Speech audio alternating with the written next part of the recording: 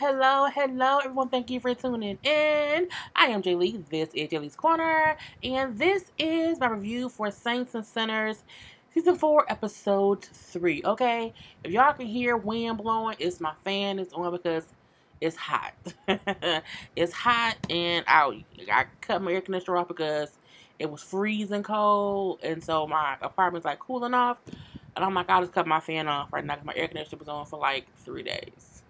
Because it's been crazy. Anyway, if you have not done so already, please make sure to subscribe to my channel and become a whole Jaybird. Jaybird. Dun, dun, dun, dun, dun, dun. Okay, and all that good shit. Girl, let me cussing. No, this is a great show. It's okay. Do not forget to like this video. Liking the video really helps. So if I have 1,000 views, I would love to have 1,000 likes. So please hit the like video. It does help us. Thank you very much. Okay. Do not forget to also share the video. Okay, and to always put a comment below. Even if you just say, hey, Jay Lee, I'll say hey back. I'll love it or like it or something like that. You know, do some things. Let's say, communicate with a sister, okay? But let's get into this review. So we see Ella at home talking to Rex and everything, but she also was on the phone like, sell it all. The house, the car, the dogs, sell it all, okay? She's really sent to sell all her mama's stuff, okay? All her mama's stuff because... Oh, y'all, this is my napkin and my thing. Don't think I'm going crazy. But yeah, she wants to sell all her mom's stuff to try to buy back the church, okay? Because Felicia said, you know what? You can have a church for a certain amount of money. And so Ella wanted to sell all her mom's stuff to have that money. Now, Rex is also there to show that he won, like, the bid to be the security people or whatever for the casino that they're secretly building, okay? Well, not secretly. It's more like the people don't know yet, but it's coming, okay? So, at that same time, they cut the TV on, and on the news is Samantha. I think her name is Samantha. News lady Samantha, what I'm going to call her. And she only like, you know, the mayor's rumored boo, the mayor's rumored sugar daddy, or the mayor's rumored boyfriend, you know what I'm saying, is supposedly running the casino project. You know what I'm saying? I won't rest until I get to the bottom of this mess. And Ella's upset. And, you know, calm down, Ella. Maybe calm down. You know what I'm saying? Let me help. Don't do nothing, Rex. Sit your ass down somewhere and be quiet. I'm like, are you sure, Ella? Because sometimes Rex helps. I mean, sometimes he don't. Because he didn't get that feather and the bullet up from St. Charles' body, but I digress. We ain't gonna talk about that right now. We then see a couple things happening between Tam, Josie, Christy, Miles, and everything. So we do see Tam on the phone chit-chatting with somebody, and Josie is sitting there waiting for her to come sit down for lunch. Girl, I see you and Miles supposed to be doing better. She's like, girl, I'm not talking to Miles. I'm talking to Malik. Who the fuck is Malik? Where Malik come from? He's a friend. He's a nice little man or whatever. His mama was also locked up in the psych ward or whatnot. So we've been chit-chatting or whatever. He's been helping me. Oh, you're a lawyer?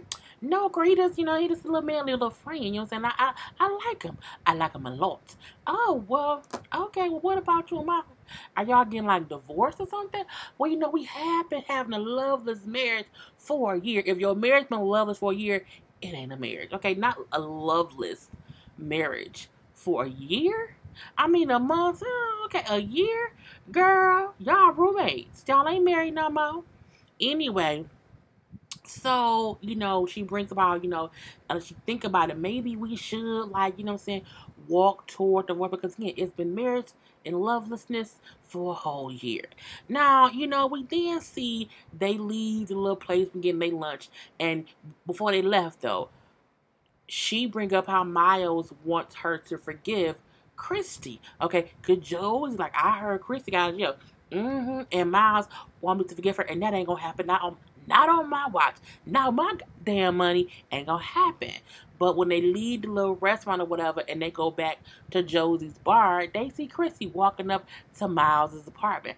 And I'm like, Lord, what is going on around here? Okay. And so, of course, you know what I'm saying, she knock on the door, and Miles let her ring, like, oh, hey, what's up? What you doing here? So she went in there with maybe 2, 3, 4, 5, 7, 8, 9 seconds. And here comes him. Bang, bang, bang, bang, bang. Open the door. And she come in. Give me my baby. Look, I don't care what whores you mess with or deal with because it has never stopped you before, okay? But don't you ever have her around my son again. And then she just leaves. I'm like, what the hell, Tam? Come in like a Tasmanian devil, okay? But I get it. That lady stole your baby, okay? But at the same time, Chrissy wasn't in the right mind. So I get you don't want your child around a baby kidnapper. You know, that's a hard pill to swallow. But girl, you know Miles ain't gonna put that baby in harm's way. And technically, I don't think he planned to see Chrissy. I think Chrissy has just popped up is what I thought when I saw that part.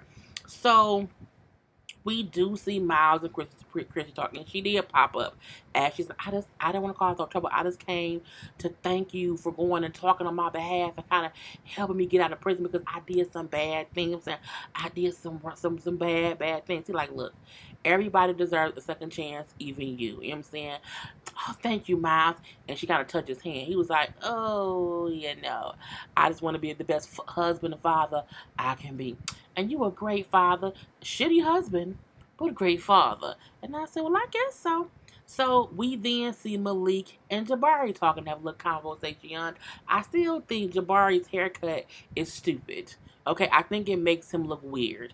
He needs a little bit more hair. Now, if he's just going bald and that's what he can grow on his own head, I get that. But if that was like a production decision or a director decision, anybody's decision besides Jesus Christ who helps the person's hair grow. I mean, if you can grow it back, grow some back.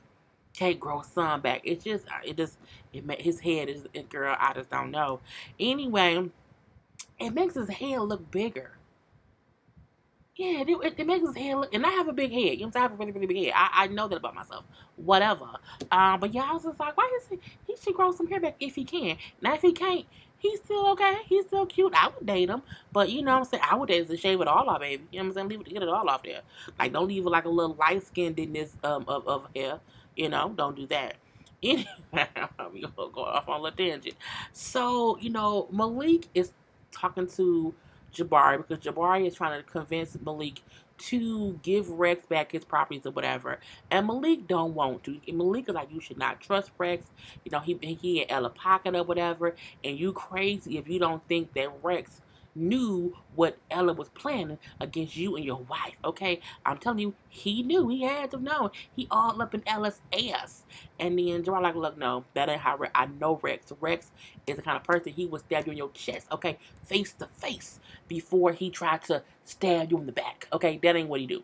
So I believe that he didn't know because he would have came to me and told me. He wouldn't do me like that. Okay, you can't do this to me is what he would have said to Rex. But he like, I don't believe it or whatever. So Malik said, okay, since you're my brother and you believe Rex ain't had nothing to do with it, I'll give him back or sell him back his properties or whatever. But don't say I did not warn you about Rex's ass. I said, okay. So we then see Felicia, who played by Tammy Roman. She pop in like, oh, we need to talk, Malik. So the board, is just not happy about some things. And, they're not happy about this whole year-long stalling of our headquarters. Our headquarters should not be stalled out in a little town like this for a year. So, something has to be done. And he's like, what? What the fuck you mean? And we see them all in the meeting, okay? He's the whole board. And Malik looks upset because, as Felicia said, who all approves to unload the property of New Hope Baptist Church? Say aye, and all unanimous. Aye. Anyone opposed, say nay. There are no horses. No one said nay. And Malik just looks pissed off, okay? Like he is pissed off to the highest point of what? Pistivity, honey. Pistivity. And it's agreed upon that they will let the church go to Ella. Well, they didn't say to Ella, but we know that's what Felicia's planning. Now we then see, news lady Samantha talking to Angela because Angela asked her to get her the autopsy or the autopsy report, the death certificate, the information on Paige's death. But she's like, before I give this to you, I need something from you. You have to get me a interview with Ella. She's like, girl, that ain't gonna happen. Ella's not gonna talk to you. Well, then you can have this folder. You can't have these records. But Angela kind of just takes them. Well, you taking them means I'm gonna see Ella on my show, okay?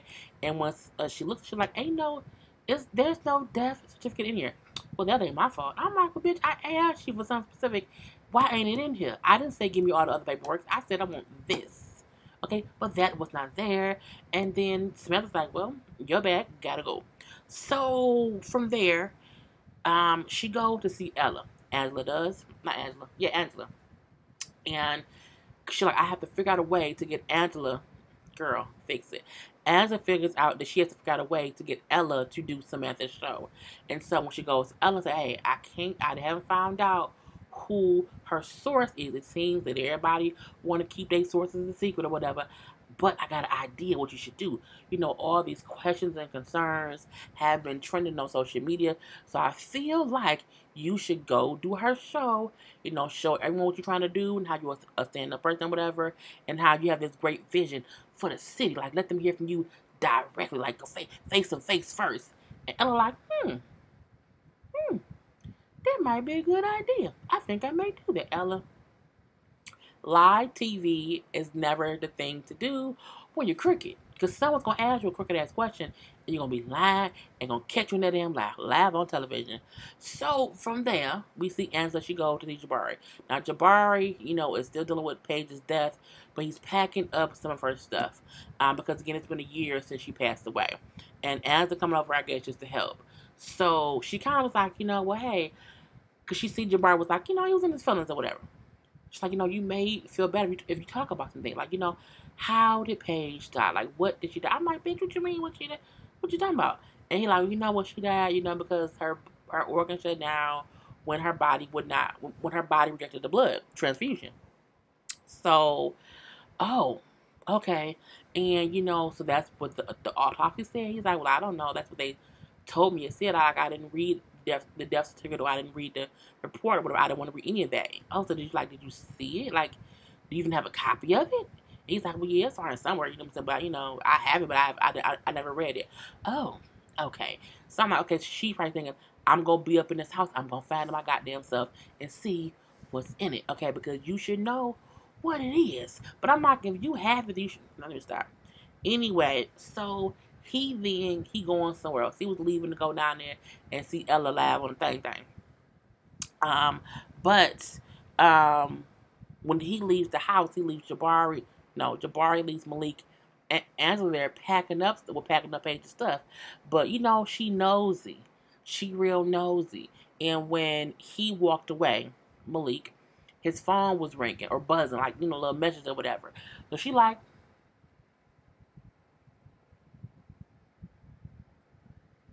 and starts reading it. And as she just has it in her hand, Malik walks back in, and she's like, oh, it went off, and I just picked it up. She's like, do me a favor. If something ain't yours, don't touch it, okay?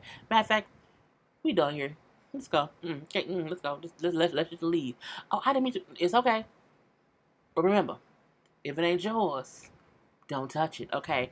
And then they leave. But she follows him to some building with an address because the text said the patient is responding well to the treatment, okay? I'm like, what if the patient is what's his name? The dude who they said that Paige killed last episode. But what if it's him? I'm trying to figure out, because they keep saying he may come back, but I don't know. Anyway, so we see that happen or whatever. But she see where this building he goes into, and she just writes down the address, because it doesn't say like, oh, this is like, it's just like an address to a building. Cool. Okay, we then see Ella goes to meet with Felicia, because again, Ella's trying to get this money to buy back the church. And then, you know, but she didn't know this, because Felicia didn't say, yeah, you know, as soon as you get the money for the church or whatever, it would be good. Like, we can do this, we can do that. But in the meantime, in between time, I need you to work on the project contracts, getting signed, so that we can get started on our headquarters. She's like, wait, what? Well, yeah, you know, you scratch my back, I scratch yours. And I'm like, Felicia didn't mention I will sell you back your church if you do this for me, okay? And now Ella realized, oh, she didn't do this to like get on my side. She wanted something out the deal, and I'm like, And so now Ella like, bitch, use me. And that outfit don't look flattering on you. Don't wear that. And then she leaves, and Felicia was just like, What I do? You know what I'm saying? But I get, you didn't tell me it was scratch my back, I scratch yours. You made it seem like, you know what I'm saying, we gonna do this because I need you later. Later just came sooner. Very, very soon. Sooner, very soon. We are going to stop. Okay. Girl, the sounds popping up and talking. So we then see Kendrick and Chrissy having a conversation. They're siblings, hanging out or whatever. And she's like, I was never able to thank you for coming to see me in prison. Like your visits when I was in prison really, really helped me and helped the time go by quickly or whatever. So thank you. He's like, sister, that is what family is for. Okay, that's what we do. We're siblings or whatever. I said, well, that's true. I think if my siblings was locked up, I would absolutely go visit them. You know what I'm saying? I mean, as long as it's close. I mean, I'm not driving like hours and hours to go see them. But I would talk to you all the time. I'll put all the money on your books, okay? But I'm not going to see nobody who is more than a 30-mile, maybe an hour drive. I ain't driving more than an hour, even for a sibling. No. I would talk to you all day. We can little J Pace stuff or whatnot, but I'm not going to visit stuff. They prison was in the same city. That's fine. Anyway, they at the house and they're packing up stuff for the estate stuff because, as we know, they're trying to sell everything to get this money, okay? And as they're packing up stuff, Kendrick is like moving suits and clothes and stuff around, and he see a little jacket with some feathers on it. And y'all know the last episode he got them feathers and them bullets, okay, or shell casing. So I'm looking like, but I'm like, Ella didn't have on that jacket. She had on gloves with I thought it was gloves with feathers, but maybe she had on gloves and then a jacket with feathers around the wrist. I'm not sure now, but I'm thinking maybe it was that coat. He like, it's his mom's coat. And she's like, I think it's grandma's coat. He's like, I went to go see, St. Charles, right after he died or whatever. Like 2 days he was in the body, he was still in there or whatever. What, Kendrick? Oh, what happened? He like, man was working on the case or whatever. So I got there and he was dead and nobody knew yet. And he like on the ground, it was feathers just like these. And she was like, you don't think, because grandma, Lady Bird is in the crazy house or whatever. But Lady Bird, this is crazy killer Lady Bird. She can do anything, okay? Anything. So now they don't think that Ella did it. They thinking Lady Bird some kind of way got up out that hospital. And I'm like, she ain't girl. What do you know? It's your mama. Your mama borrowed your grandma top and murdered somebody. Okay, it was Ella May. Anyway, so we do see Chrissy like, again, she locked up, it can't be her. He like, we talking about killing Lady Bird. Okay, Bird and the Midnight Falcon. She is definitely a Falcon. She got out here killing people. So we see two different things happen. At the estate sale, people all in the house looking through, shifting through, buying whatever. And this guy was like, oh, it's these books and journals for sale too? She was like, what? And she looked in this old journals from her granddaddy. You know what I'm saying? Back in the day. She was like, no, not these. So she got like his journals, his old Bibles, but left encyclopedias. I'm like, you know what I'm saying, is what it is. And she's like, I should keep this stuff, whatever. Now we do see her later on read through one of the journals, like she was reading. And she was like, oh my Lord, oh my Lanta. So she saw something. We don't know what yet, but it was something, okay? I mean, was it prostitution she saw? Was it the date of birth that she saw? What did she see that was so shocking, okay? We then see Kendrick. Kendrick has went down to the crazy house to see Lady Bird and the Midnight Falcons. And and he's like, yeah, I'm here to see my grandma or whatever. Because we family. She's like, oh, hold on 1 second. Now she goes to the back or whatever and come back. She come back with a security guard. She's not having visitors right now, and I think you should leave. He's like, what? I'm family. She can't have visitors. You should leave. And then she signals for the security dude to like escort him out. He's like, ain't this about a bitch? How she know what's going on here? Now I'm like, that's gonna make him feel like, oh, she be getting out, okay, and they be covering her because she's Lady Bird and the Midnight Falcons, but we don't know what's going on. I'm like, Lady Bird, what are you up to? Girl, we don't know. We then see Felicia go to talk to Malik because she is pissed. You petty motherfucking asshole, bitch. I added some words into that. Anyway, she don't call him petty and stupid or whatever. Basically because one of the females on the board he fired. Are you fucking crazy? Okay, she's gonna sue us. Okay, the lawsuits is gonna come from this. You are so petty and stupid. He's like, calm your ass down. Okay, she not gonna sue nobody. Okay, because she sue us, her husband find out that she's out here sleeping with people in the company or our clients, and she don't want that, so ain't nothing gonna happen or whatever. I enforce our morality clause. And she was like, oh, all of a sudden, that's what you want to do? And he's like, why not now? But thank God we didn't enforce it on you. I said, well, Malik probably on you too. Who knows? So she upset because it was somebody who was always on her side, okay, on her team, and she didn't see it coming. So that's why, you old petty, stupid mother. Anyway, I'm like, well, it looked like y'all should start enforcing the morality clause on everybody. Okay? She was pissed off to the highest point of pissed teeth, okay? But I was like, girl, no, don't do it. Anyway, so from there, Miles goes to see Tam because as we saw, Tam was at his house snatching the baby out the house. Okay, and he walked in their old house, and she's like, "What is you doing here?" It's my house too, Tam. Okay, and I'm here to see my son. It's not your day, Miles. But yesterday was, and you came up there and snatched him about my house. Okay, I'm tired of this shit. When you had him around that old whack ass, baby son ass, he's like, I'm tired of this shit. I said, oh shit. He raised his whole voice, okay? Because Josie was sitting there. It's like, you know what? I'm gonna give y'all a minute. And she took the baby and left because I think he tired of her blaming him for what happened, for one,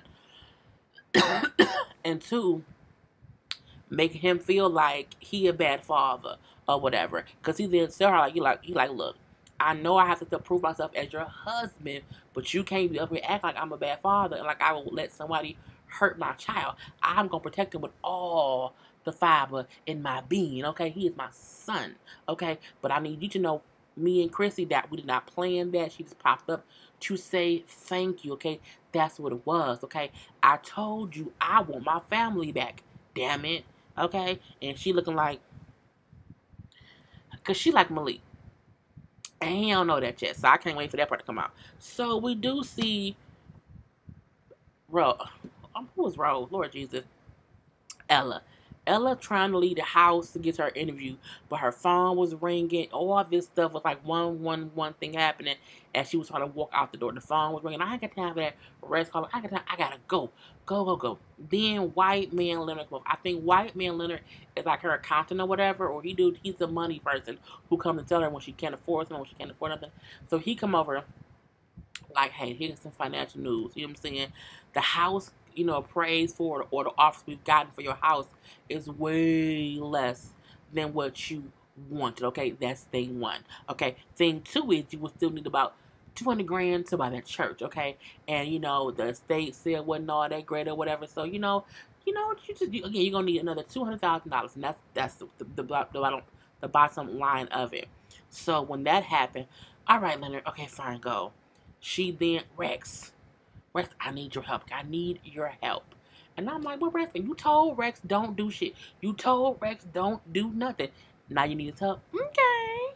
So we then see what was going on. Jabari again went down to the news station to talk to Samantha. He was gonna give her some evidence on Ella. Okay, I'm assuming he was gonna let her hear the recording of Ella saying, or somebody saying to Ella, how if you want to right handle, you don't say nothing or whatever. Because she kept putting his phone like he was gonna play audio.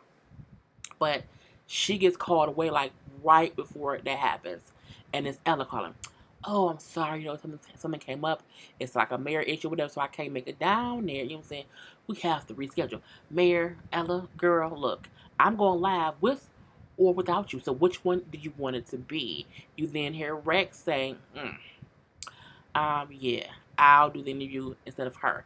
And she's like, oh, what? Okay. Sit your ass down, Rex. Sit your ass down. So Rex just basically said, like, look, I won this contract or whatever to work on the casino. It was nothing more than that. Like, I wasn't, giving anything. Yes, I do know Ella, whatever. But, you know what I'm saying? I won it fair and square. I was awarded it fair and square. We know that ain't true, but whatever. He like, anything else is rumors. Oh, but you have this rumored drug history. that you were a gangbanger, that you all these bad things, whatever. I told you those are all rumors. Ain't got nothing to do with me. I am a responsible, legal, a company owning man. Okay, I'm a great citizen of these Cypress streets. Okay, and it's all on the up and up. No, it's not. So we then see, she's like, well, what about, Ella and this casino, her Christian supporters? Like, will they support her bringing the casino to the city? He's like, look, Christian folk like casino too. They do. Girl, they be just a gambling all up and through. And what about y'all romantic relationship? He's like, look, I'm gonna be honest with you, okay? Let me be honest. I'm like, oh shit. It's no secret we have a child together. Even say that's no secret. She admitted that last year or whatever. However, yes, I love Ella. I've always loved Ella, okay? But our time has passed, okay? I will be lucky to have a relationship with her. But unfortunately, I don't, okay? That is old news. We ain't nothing now, you know what I'm saying? I'm just not that lucky or whatever. We just co-parent our son, and now we're working on this one project. And that's it, okay? That's it. That's it. And then I'm like, okay. Now the whole time we talking, we see Ella watching. We got real nervous now. And then also we had Jabari watching. Jabari's pissed off because he feels like, you know what he just did? He just took all the credits for, not credit. He took Ella's side in this bullcrap, and I'm pissed off. That means that he probably knew what Ella had planned for me and my dead wife. And I'm like, Lord Jesus. So after the recording of the show, and Rex is walking to his car, Malik pull up. I can't believe you, Rex. Yo, punk ass. I call it everybody old punk ass. But he just had, you knew what Ella had planned. You didn't tell me. Like, man, look, she called me about it. I told her no, I would not do it, okay? But I did not think that she would actually go through with it. I did not think she would do that. But you knew and didn't tell me. I just told you I didn't think she was going to do it, okay? That's what I said or whatever. He like, man, you know what? Your blood, Paige's blood is on your hands, you know what I'm saying? She's changed, you know what I'm saying? You her little pussy boy or whatever, you know what I'm saying? I can't believe you. Like, man, well, shoot me then, shoot me, nigga. I'm like, calm down now, Rex. You don't want to get killed. Like, you know what? You that even want the bullet, you know what I'm saying? Ella is, you don't even see what she doing to you, you know what I'm saying? It's just stupid. And then he walks away. And, Rex looks pissed because he felt like, there's some truth to what Jabari was saying, how, Ella be doing things and making him do things. He kind of make him look pussy now. And I'm like, well, it is what it is. So he gets home and he pissed. He breaking glasses or whatever, throwing stuff in the sink. I'm like, why you breaking stuff, bro? What you doing? And then Ella walk up in a little trench coat. I said, first of all, if he ain't see the trench coat, he kind of crazy. But he pulled his gun out. He was like, I lost everything. And she's like, no, you didn't.